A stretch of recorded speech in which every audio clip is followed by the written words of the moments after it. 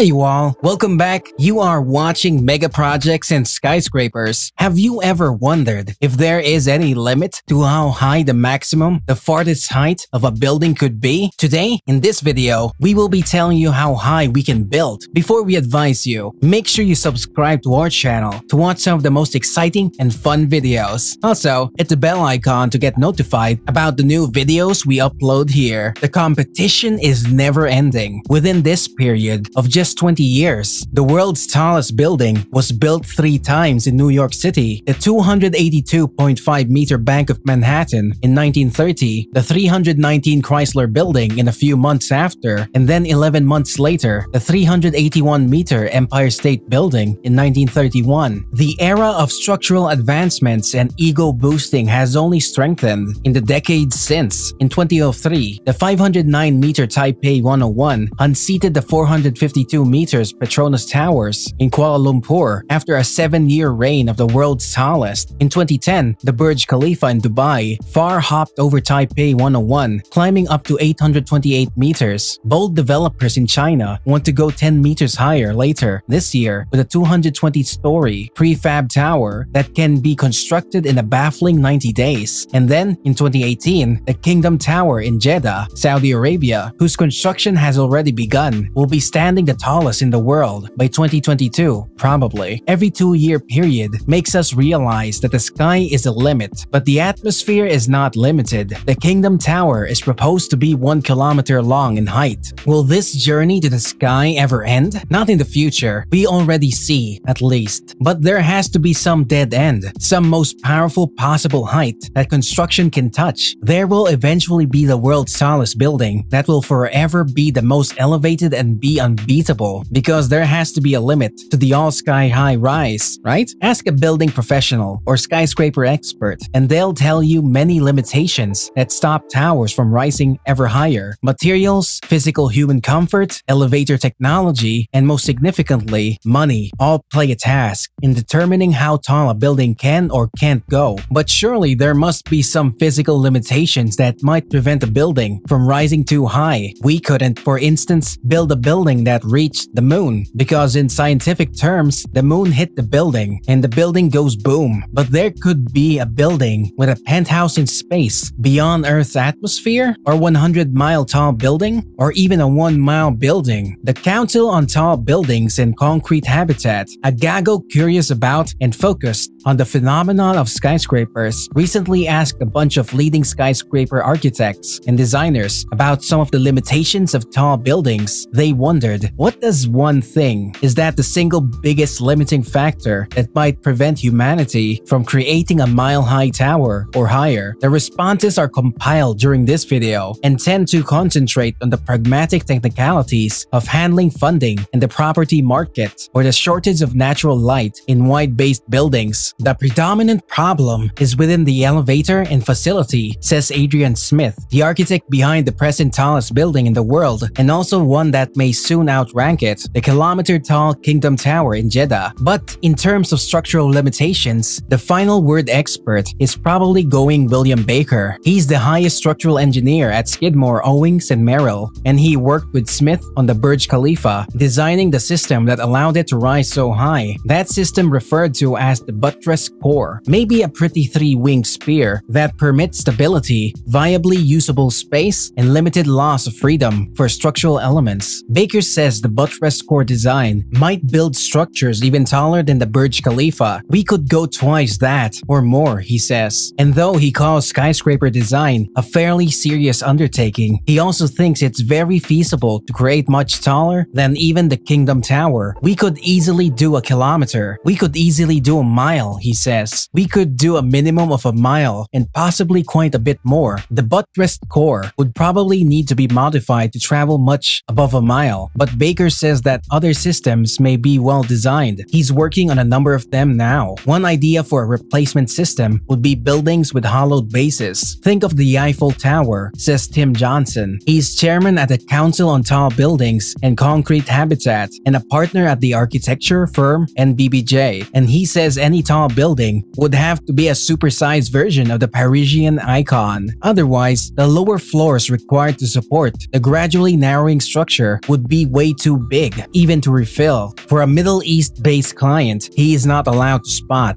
Johnson worked on a project back within the late 2000s, designing a building that might be 1.5 miles tall, with 500 stories. Somewhat of theoretical practice, the design team identified between 8 and 10 inventions that would have had to take place to build a building that tall. Not innovations, Johnson says, but inventions, as in entirely new technologies and materials. One of the client's requirements was to push human ingenuity. He says, consider them pushed. With those inventions and the hollow Eiffel Tower-like base, Johnson says the look could have worked. The project was dodged due to the crash of the real estate market in late 2000s. But if things were to alter, that building may be developed, he says. We proved that it's physically and even programmatically possible to create a building 1.5 miles tall. If someone would have said, do it 2 miles, we probably could have done that too, Johnson says. A lot of it comes down to money. Who's going to have that kind of capital? As far as the structure is bothered, others think it's possible too. John Metcalf recently observed a 1990s era concept for a 2.5-mile volcano-looking super tower in Tokyo called the Exceed 4000 that features a similar Eiffel Tower-ishness to it. As Metcalf notes, this 4,000-meter sky penetrator was never built for a range of reasons. Still, the foremost obvious is that real estate in Tokyo isn't exactly cheap. The bottom of this abnormally swole tower would eat up blocks and blocks if it had been to be stable. Actually, the bottom of this structure, consisted with conceptual drawings, would have spread for miles and miles, almost just like the base of Mount Fuji itself, about 225 meters, more minor than the Exceed 4000. A building taller than a mountain seems preposterous, but in keeping with Baker, it's entirely possible. You could conceivably go above the tallest mountain as long as you kept spreading a wider and wider base, Baker says. Theoretically, then, a building might be built a minimum of as tall as 8,849 meters, 1 meter taller than Everest. The bottom of that mountain, per these theoretical calculations, is about 4,100 square kilometers, an enormous footprint for a building, even one with a hollow core. But given structural systems, just like the buttressed core, the bottom probably wouldn't be nearly as large as that of a mountain. And this theoretical tallest building could probably go even more elevated than 8,849 meters, Baker says, because buildings are far lighter than solid mountains. The Burj Khalifa, he estimates, is about 15% structure and 85% air. Supported some quick math. If a building is merely 15% as heavy as a solid object, it might be 6.6667 times taller and weigh constant than that definite object. Hypothetically, a building could climb to just about 59,000 meters without outweighing Everest or even crushing the very earth below, right? When designing a building, several significant decisions are made considering the permitted maximum height, the local area character, and the building's position within the town or city context, the immediate streetscape character, particularly consistency of skyline, and the need for punctuation and accent, local street views, strategic views, and amenity views. The potential effect of overshadowing adjacent public space and neighboring properties are also observed. Developers also keep in mind the local microclimatic factors, particularly wind, and the relationship of height to frontage, width, and building depth. The configuration of any taller elements about the street edge and ground levels is also an important observation that needs to be made. A podium may be used in conjunction with a more elevated element to ensure consistency at the ground. Well, we never even imagined that a kilometer measurement could be taken from above the ground either. But here are the surprises almost ready to amaze us. With this, we come to the end of the video. I hope you enjoyed watching this video. If so, let us know by giving it a thumbs up. Also, subscribe to our channel to not miss out on any of our fun stuff. Until then, stay tuned for more.